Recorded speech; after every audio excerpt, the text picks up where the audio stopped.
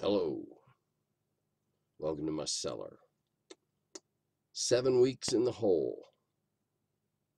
Did somebody do a song about that? Well, not in the hole, but actually, 7 weeks on lockdown now, 49 days. We got 9 more to go. Uh, things start. Things will finally be somewhat loosened by the 12th here in Ohio.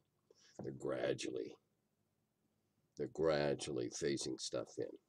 But hey, good news for all you people that were worried about this particular problem. The dog groomers and the hairdressers are open. Saw the most ridiculous article or a letter to the editor in the paper 2 days ago about a woman that was going just losing her stuff over the fact that she couldn't go get her hair cut. And didn't people know that if your hair got frizzy and splits on the end, and if you didn't cut it often enough, it quit growing? Yeah, okay. But hey, now she's getting her hair cut, so I hope she's feeling better. Whatever floats your boat. Some of the states have relaxed faster and quicker. Some of them are still being cautious. We're being somewhat cautious. Um, I know that here in Ohio, a lot of people say, I don't care if you do open up, I'm not going out for a while. And I know that a lot of people here in Ohio will wear masks when they go out. And I wish that they would make it mandatory here in Ohio. But because a mother of an autistic child complained to the governor that her child couldn't deal with this or couldn't deal with the. Anyway, we now they're suggested. Well, I'm sure there's a lot of people that don't deal well with masks, but they'll be alive to talk about it afterwards.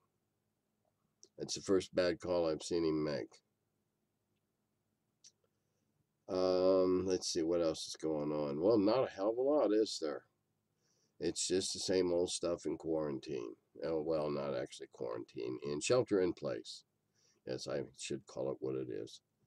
Um, I'm back to reading kids' stories and taping that and recording them and posting them, and running out of running out of books to read because we didn't have a lot of kids' books in the house when all this started. And even though I grabbed a handful, four, I think, at the library just before they closed up, I've read all those and I've read all the other ones, and I can't find the box of books that we thought we saved. So, in any event, I've been talking to a lot of people who've been doing a lot of cleaning out and straightening up and going through old stuff. So, I guess there can be an upside to this if you're organizing your collections and finding culling out your duplicates and what have you.